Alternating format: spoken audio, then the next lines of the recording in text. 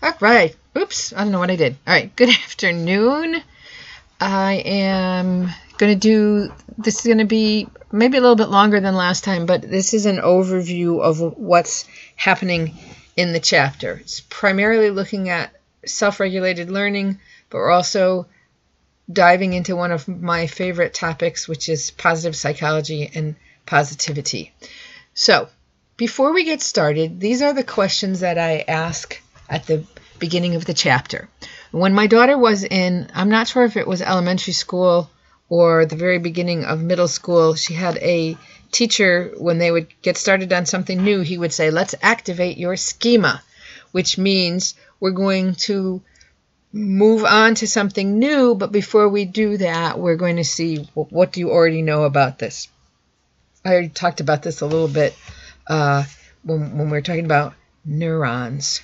Okay, so think of something that you do well now, but you didn't always do well. So I always like to think about driving. I remember when I was a brand new driver, I had my hands at 10 o'clock and 2 o'clock, and I focused completely on the road, and I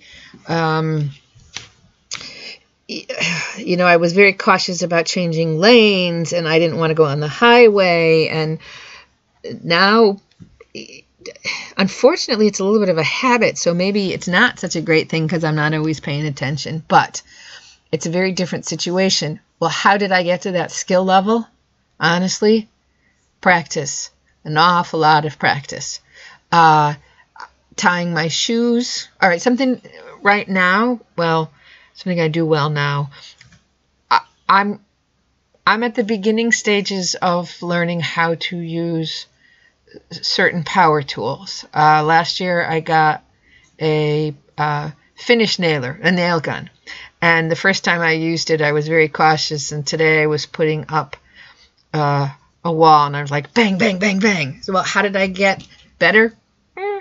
Practice, paying attention to when I made mistakes, the number of shiners that I made, which is when you shoot a nail and rather than going straight into the wood, it actually comes out the side. So I don't think I did any of them today. But anyways, if I did, they're behind the wall, so no one will know. Okay, but anyways, enough about me. What about you? Okay, so I really seriously pause this. Think about something that you do well now that you didn't always do well, and how did you get there? Then what I want you to do is think about this in terms of your academic life. And I'm focusing mostly on reading because reading is one of the most, if not the most crucial skill that you will have in college. There are students who will tell me, oh, I never read. I don't. Number one, that cuts me to the quick because I always tell people I was born with a book in my hand, but there is so much information that is conveyed to you via the printed word. Okay, so we're looking at the academic world. How do you, not a general person, but you in particular, how do you know if you've understood something that you read? Because I know a lot of times I see people reading, and I swear if I said to them, what did you read? You would say 2 pages, because your eyes are passing over it, but your brain is not engaged. I've actually even seen people highlighting. And afterwards I say, well, what did you highlight? And they will say, I really don't know. Okay, so how do you know if you've understood something that you read? Still on that same idea, how do you know if you have studied enough or if you've studied effectively? So this chapter, we are looking at self-regulation of learning. Next chapter, we're going to look at some more study skills and test-taking skills. And so this chapter leads right into the next chapter. And then, what do you do to make the most of your homework? Whatever homework it is that you've been assigned. Is it reading? Is it math problems? Is it writing an essay? Is it studying? All right, so these are things that I want you to think about. I want you to really think about how you learn and how you pay attention to your learning before you get into reading this chapter. Okay, so the chapter actually starts with something called, and I just went blank, Albert Bandura's work on self-efficacy, which is our belief that we are competent. Okay, so read that, because that lays the foundation for this idea of self-regulated learning. So self-regulated learning is a cycle. So we're going to start at the green. What you have to do is plan. You set goals. You come up with your strategy. Does this sound familiar at all? And this planning, goal setting, strategizing leads to actually, using the strategies. I know some of us are great planners, but when it comes to putting the plan into operation, we're not so great. So you use the strategies and you monitor your performance. How am I doing on this? All right, once you've done that, you reflect on your performance. Okay, so those are the steps, and then that leads to you use the results, this reflection, to plan your next to do your next planning. And I'm sorry, I forgot who wrote this. Was it Marie? Was it Mary? Since I don't have faces and voices, it's hard. Someone talked about doing something very similar to this, about setting at the. It's not for learning, but at the beginning, early in the morning, saying, what am I going to do today? And then at the end of the day, reflecting on the performance, which can help you make a plan for the next day. Okay. So shout out to somebody whose name begins with M. All right. Here's just another diagram to look at. I just thought it was kind of interesting because we're going to relate self-regulated learning to some previous concepts. So your planning stage, you are goal setting. You are managing your time, or we know you really can't manage your time. You can't do anything to time unless you are Superman and can fly backwards around the earth and make it rotate backwards. You can manage yourself and how you spend your time. This enabling, I know the word enable has a bad connotation in our society, but what are you putting in place to enable you to do to do what you need to do? And, wow, something that everybody just about said they have problems with, asking for help. Okay, I'm going to sidetrack here for just a second. I get it. I am not someone who necessarily enjoys asking for help, but today I was carrying in a relatively light piece of plywood. It's 4 feet by 8 feet. I am 5'2". That was a little challenging. And I started by saying, I'm going to do this myself. And then I thought, I'm going to end up smacking it on something and cracking it. So I actually asked my son to help me, and it worked a lot better. Okay, so they use planning, searching, learning, reflecting. So searching is, while you're doing the work, you're paying attention to what's going on. Okay, you're enabled, you're still asking for help. Okay.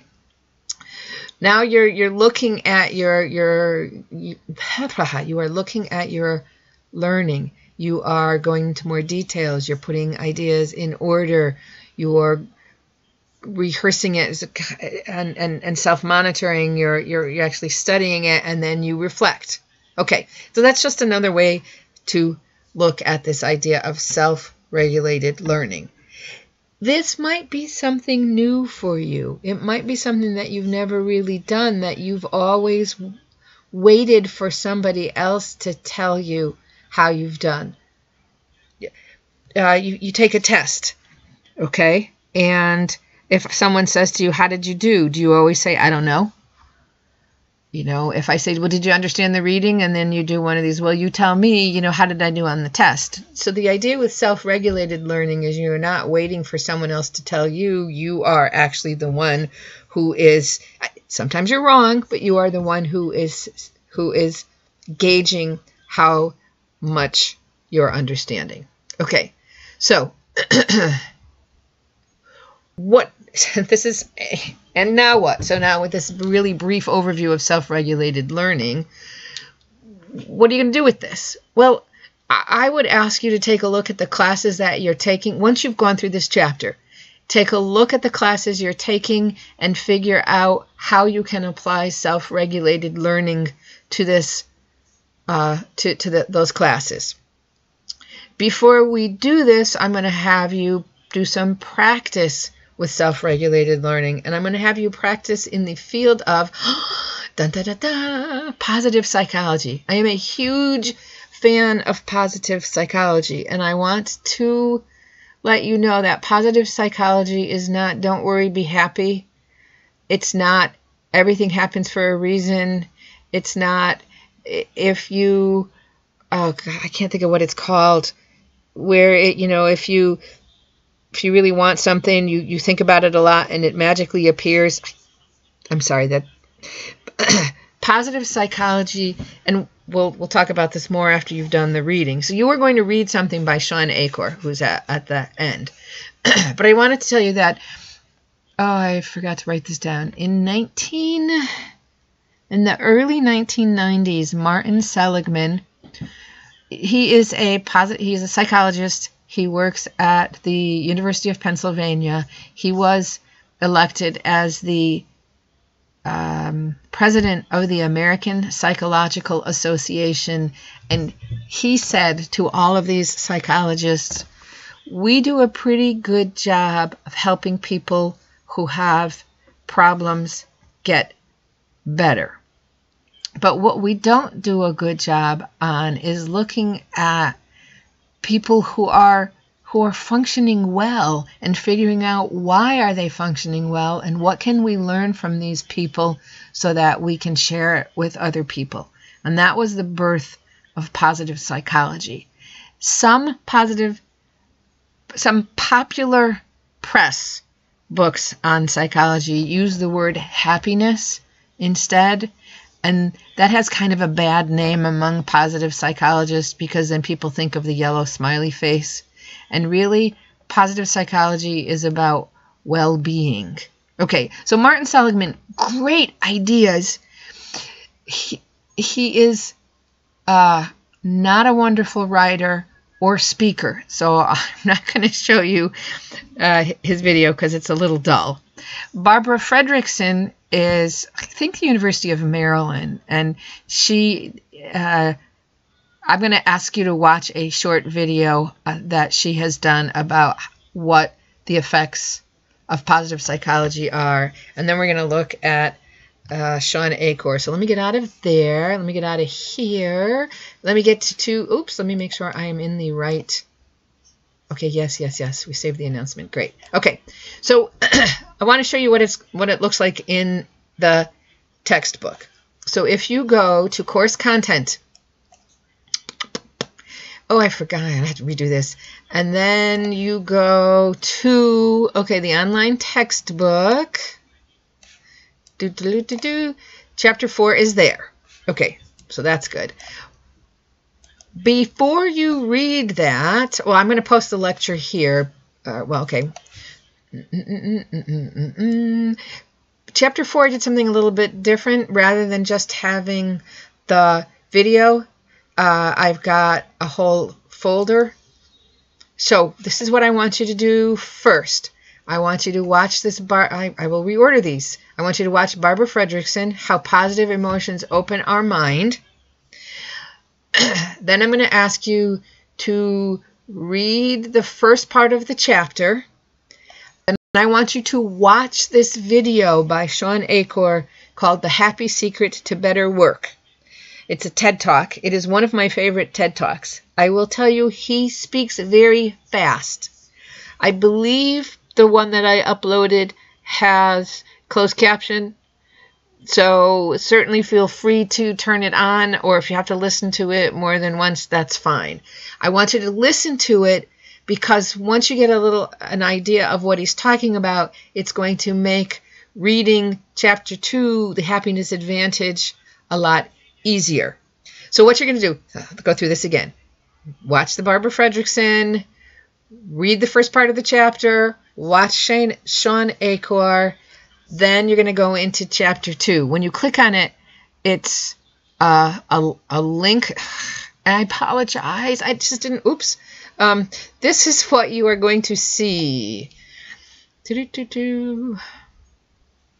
Okay. All right, and this is what I'm apologizing for. The first page is blank. I have no idea why.